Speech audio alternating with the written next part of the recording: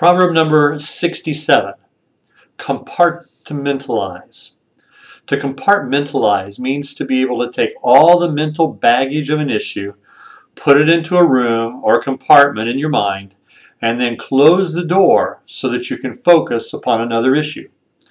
This is similar to juggling, but it differs in that usually the issues which need to be compartmentalized have the potential of completely derailing your entire focus and negatively affecting your life.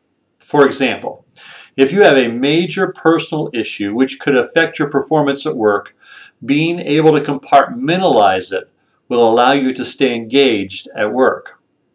The ability to compartmentalize requires emotional intelligence and self-discipline.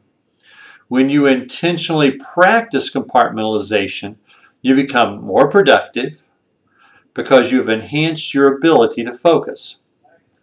An interesting book, Men Are Like Waffles, Women Are Like Spaghetti by Bill and Pam Farrell suggests that men may be better at this than women. I'm not sure that's true, but I do know it is a valuable skill. However, I also know that compartmentalization can also be a way to escape from a reality you don't want to face. There's a balance point there.